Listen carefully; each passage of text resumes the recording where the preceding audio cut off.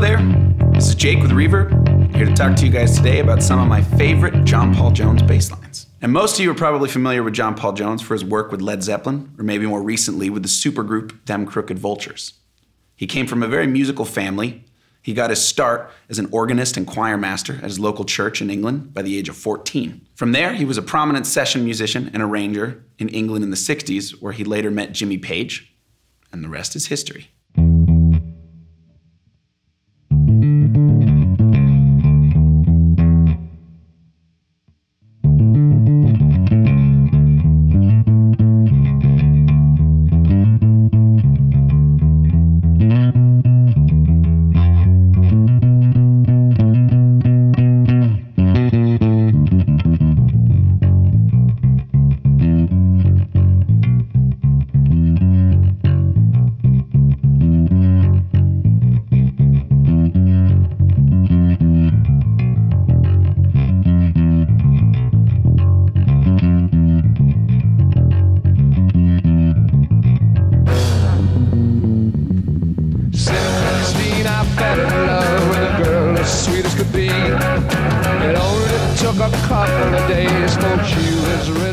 John Paul Jones' bass playing on this song is some of my favorite bass playing on recording. This figure that he's got right off the bat where he outlines this sort of power chord thing and then this D major triad is like a whole workout in and of itself, but it doesn't sound flashy in the way that like most bass etudes would, right? It's grooving, it drives the song, it holds everything together. It's awesome. Maybe my favorite part on the whole recording is what happens going into the bridge when he plays this bass fill over a B chord. He's got this wonderful descending chromatic line, and then he includes the major third of both the B and the F sharp, creating this kind of funky half-step sort of feel. But it's what happens after, the way that he takes that idea and he develops it as part of the figure over the F sharp minor in the later half of that section.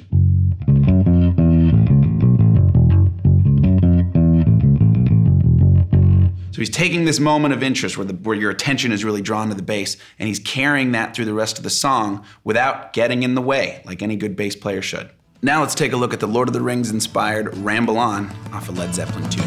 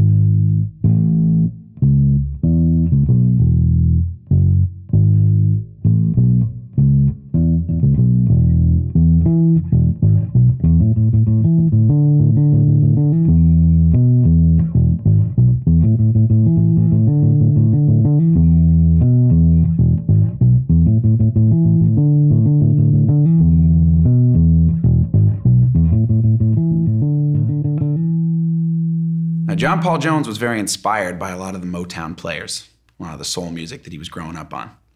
This bass line really feels indicative of that, right? There's this really wonderful sing-songy sort of pentatonic figure that we've got.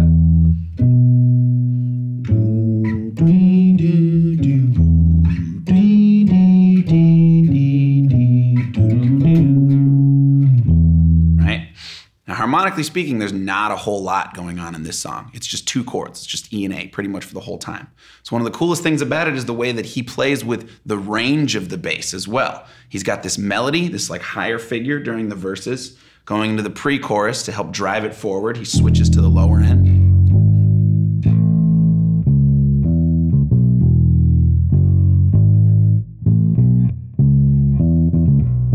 And then in the chorus, we go back up, again, to a higher part of the instrument to play off of this 16th note figure that we've been hearing Bonham do for most of the song.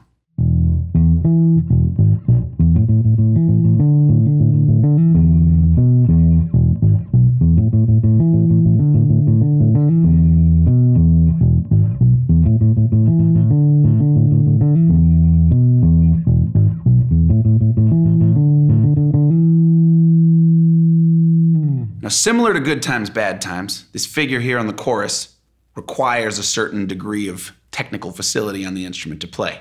So it's a really good exercise in and of its own right to focus in on. Let's take a look at another song off the same record, What Is and What Should Never Be. To a castle I will take you, where what's to be the same.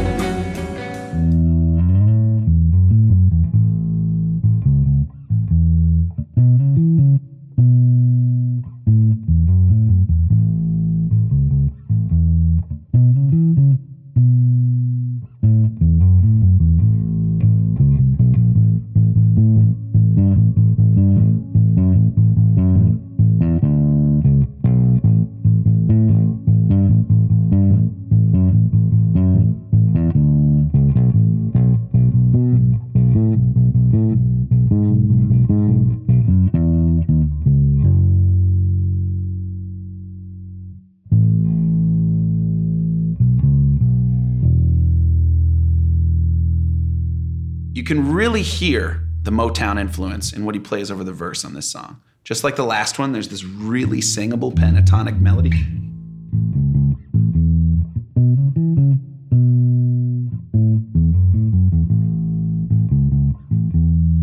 But it doesn't get in the way, right? It's just this nice background melody to sit underneath what Robert Plant is doing. You can really hear his ear for arranging as a bass player on this song. Now, what he plays going into the chorus is really cool. There's this quick little fill, and then he goes from melody to just pure bass mode. And sometimes for me, as a bass player, I like to think of the octaves, or like a higher and lower line, kind of like kick and snare on the drums.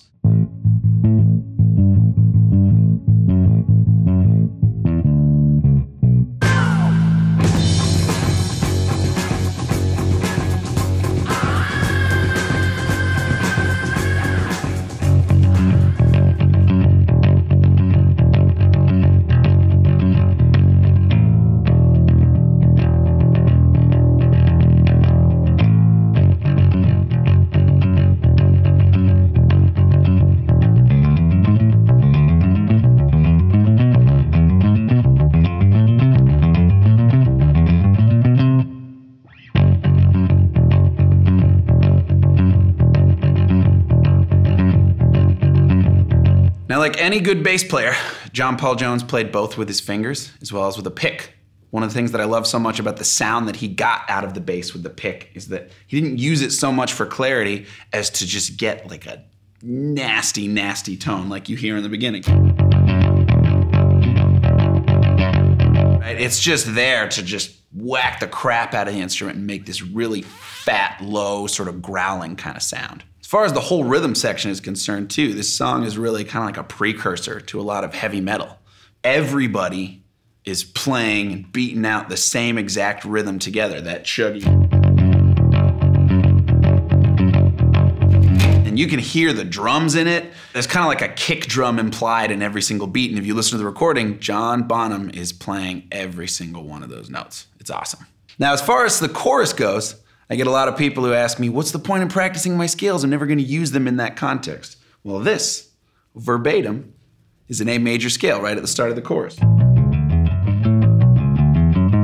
Then he moves up, we get a B mixolydian,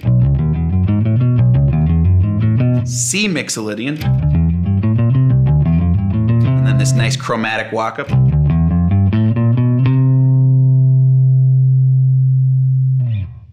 Moral of the story is practice your scales. I can't sit the way you swing, gonna make you burn, gonna make you stay.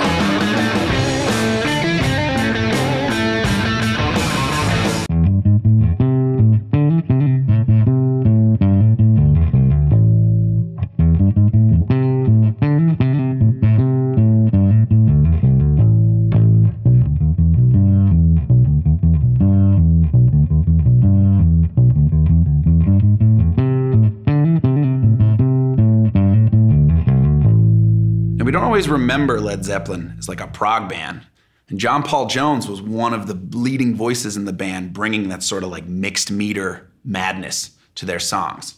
When you really take a step back and listen to this song, it's complete chaos, right?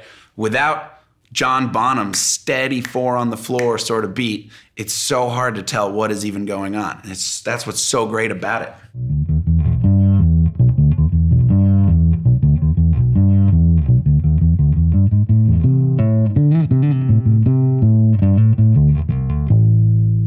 In the beginning of that figure, we've got this odd phrase. It's groupings of 9 eighth notes.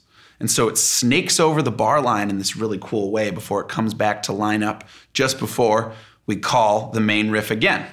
And if you listen to the recording, the phrasing that Jimmy Page and John Paul Jones have against John Bonham's drums is insane. They lay it so far back behind the beat at the tail end of that phrase before they go back to the main riff.